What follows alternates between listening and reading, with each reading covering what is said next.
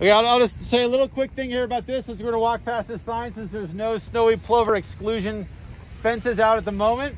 Historically, there's been a lot. So snowy plover, beach dwelling bird, rare, used to be ubiquitous all across the Southern California bight, actually much wider than that, but Ormond Beach is one of our hot spots. Ormond Beach, Naval Air Station, or Ventura County Naval Air Weapons Station is one of the, what am I saying? Naval Base Ventura County. The name keeps changing. Naval Base Ventura County is one of the epicenters of them. But so these guys are a little small. These guys are about the size of your fist. Little like sort of sanderling kind of sandpiper-sized bird, shorebird. They nest on the beach. Their eggs are the color of sand. Their response is, don't move when a predator comes. And wait, it's a freeze. So in some situations that can be great if it's a crow looking for you and you're not trying to move. If you are a lifeguard, LA County lifeguard, Baywatch truck, freezing in place, not a good move, right? So our typical management response has been to fence off where they have eggs. At Ormond, this is the clearest place. We have very substantial fencing that is permanent. So that a significant chunk of Ormond is fenced off so that we do not step on their eggs. We have several projects looking at nest success and things of that nature, which is cool. Here, the fences, you won't see any fences now. Historically, we're about to enter Surfrider Beach, famous Surfrider Beach, a surfing heritage, important thing. Historically important place, all this kind of stuff for people like to surf. So this will be packed with surfers on good waves. This will be like 200 people in the water, 300 people in the water. And huge economic boom. Like this is, what are we? It's Friday morning, right? How many people have we passed? We've already passed probably like 50 people just on our walk out here, right? Weekend, thousands and thousands and thousands of people can be walking by here if we hang out here for a morning, right? So very important economically, very important recreationally, etc. And you see when we walk out here, it's not a massive beach, relatively small beach. To put up fences means people can't use the beach, right? So it's a little exclusion fences to protect the birds. So in places like Venice and Venice Beach, other places, the idea historically has been when we see the birds are here, we either fence off the whole beach or a significant chunk of the beach, one, or two, we put up temporary fences. So we walk out like, oh, here's a nest. Let's go put some stakes around and the nest will be there for many weeks or so, right? So let's fence that off. Here, the compromise that was made last time we had fences was, we'll put the fence over there. Months ahead of time.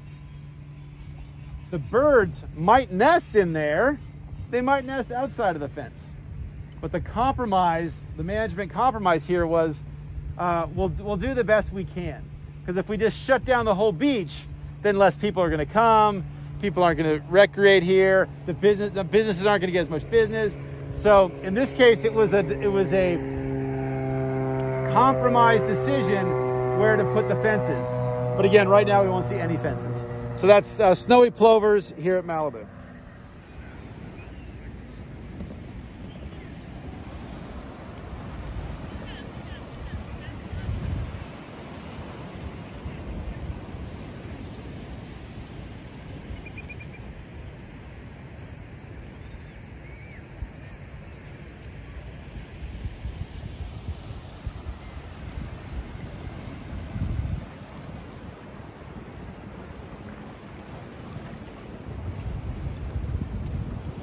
Okay, this will be our last stop. I will slowly meander back after this, answer anybody's questions. I encourage you guys, if you have the time, to hang out, take some pictures, walk around, look at stuff, hang out for the day, whatever, if you can, or whatever.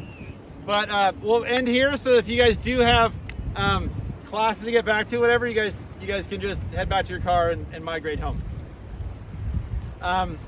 Okay, so this is the mouth, right? So this is the sandy, again, the sand is coming down from there, moving this way down coast. There's Malibu Pier over there. There's a wooden pier. So normally where I'm standing, You know, I would be, I don't know, waist high or so in a sand, and into the sand dune. So obviously we're open now, so we have a full connection with the ocean. As we look right here, it looks like the tide's rising. So the ocean water is filling in and bringing seawater into the lagoon. At other times, when the tide is low or it's rain and this mouth is open, we'd mostly be pushing fresh water out to the ocean. We're standing on a big, broad, flat sand plain, a sand flat.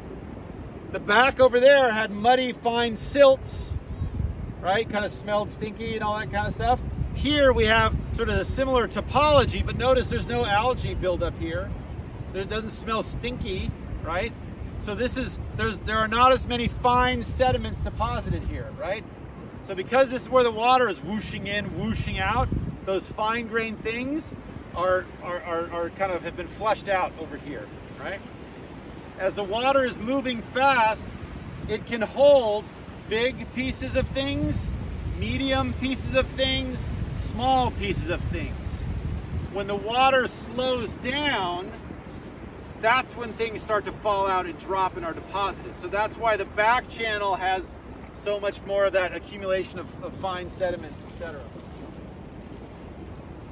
What else do we want to say here? So yeah, a very popular place. As we just look, we can see there's all kinds of mixed gull colonies here. Generally speaking, the dark ones are juveniles. There's western gulls here, Californian gulls here, Bonaparte gulls, various things. Gulls are notorious for making mixed species flocks. Not all birds will do that. As we look more towards the middle, we start to see things like I see a pelican, big pelican there. There's some egrets. I can't tell what those shorebirds are over there, but some shorebirds all sort of nesting, sort of hunkering down. And so again, this is a great place. Birders love this place. It's a nice, in a very small area, you get a nice range of the different types of birds, etc. So in any event, notice that this area is the least vegetated of all the areas we were at, right? So this area is basically sand, maybe some bird poop, maybe some algae, maybe some macrocystis, rack, but no permanent vegetation. So that tells us that this sand is much more dynamic here. And even just right behind it, you can see in the planted area that we were mentioning before, we have all the sort of non-changing vegetation where it's more mature, all that good stuff. Now, in a completely well-functioning Southern California salt marsh, we would expect to see, like we have the vegetation there, we'd expect to see at least some of that, at least some of those sort of vegetated, or at least proto-vegetated dunes in this area. But obviously there's tons of people that come here. People are stepping on stuff. So if any little baby plant started to walk, it would probably get, crushed by someone, that kind of deal.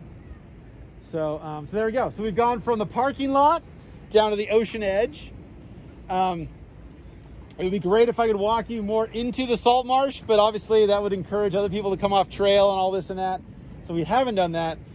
We've looked at a couple key plants. So we talked about Jalmea. We talked about Salicornia or pickleweed. We talked about Disticus or saltgrass. And we talked about the one shrub we mentioned was Atriplex, the Atriplex shrub.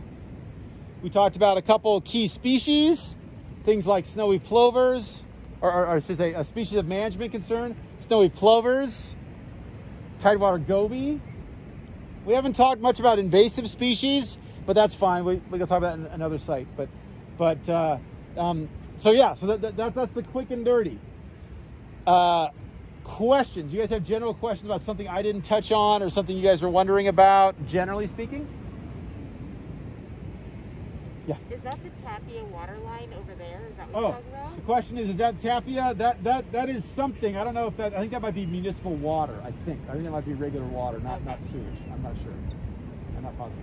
But it's definitely, there's liquid moving in there. I'm not sure which one it is, but yeah. Because I didn't see the pipelines when you pointed them out, so I was wondering.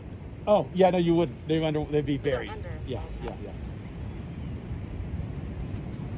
Other general questions? Anybody have anything they're wondering about? Okay, then yeah, go ahead. How far can the salt water make it Oh, okay, great question. The question is, how far does the saltwater lens penetrate into the salt marsh? It's going to completely be determined on the local geomorphology and the tide level.